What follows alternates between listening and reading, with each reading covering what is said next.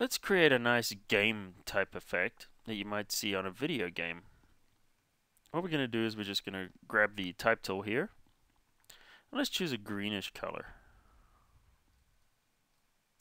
And then we're just going to click in here and we're going to type in the word games.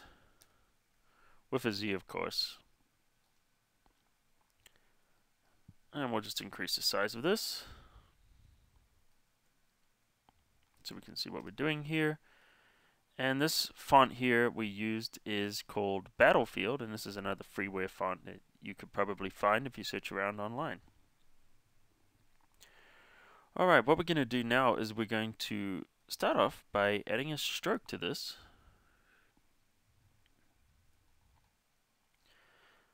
And we need to make sure we get the stroke on. And we're going to grab like a darker green.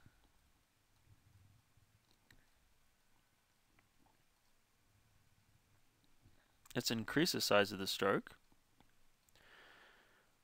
And we're going to change the position to, let's do center. This way we can get it a little bit thicker without it touching. Now what we want to do is we don't want to actually add a bevel. But we're just going to add a bevel just to the, like right now you can see the bevel is affecting all the type. What we want to do is we just want to attach it to the stroke. So we can actually change the style here to stroke emboss. And then when I hit that, notice now when we play with the depth and the size that that's now affecting just the stroke. See that? And what we want to do now is we want to actually separate the stroke from the solid color in there. Let's just drop the, let's just play around with the size just a little bit more. Just get it just right. There we go. And then what I'm going to do is we're just going to use an inner shadow. We're just going to click on inner shadow there. And notice by using this inner shadow, what it's doing is it's just giving a little shadow on the inside there, which is separating the outside area from the inside area. Now what we want to do in here is we're going to add a little bit of a texture in here just to make it look more interesting. So what we're going to do is we're going to choose on pattern overlay, and let's click on the patterns, and we'll see we've got some different patterns here that we can choose from. Let's choose this one here. It's kind of a cloudy looking one. It's kind of interesting. And we want to change the blend mode from normal.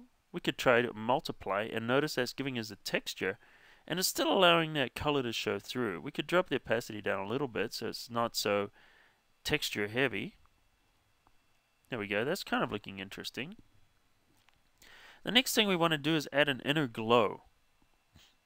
And by choosing this inner glow, it's going to give us a neat effect. Let's increase the opacity all the way up. And then we're just going to play with the choke a little bit. And we're also going to play with the size. There we go. Just when we just get it showing in the edges there. Let's see if we can do this without making the size too big. There we go. You can see we're starting to get this really interesting effect. Let's change this to more of a brightish greeny yellow kind of a color. There we go. We got this nice lime green. And see how it kind of puts that little bit of a glow in there.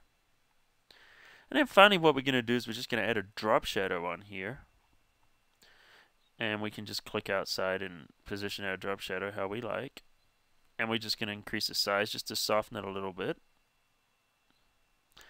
And here we're getting this really neat kind of a effect that you might see for a video game, something you might use on the box of a video game or something like that.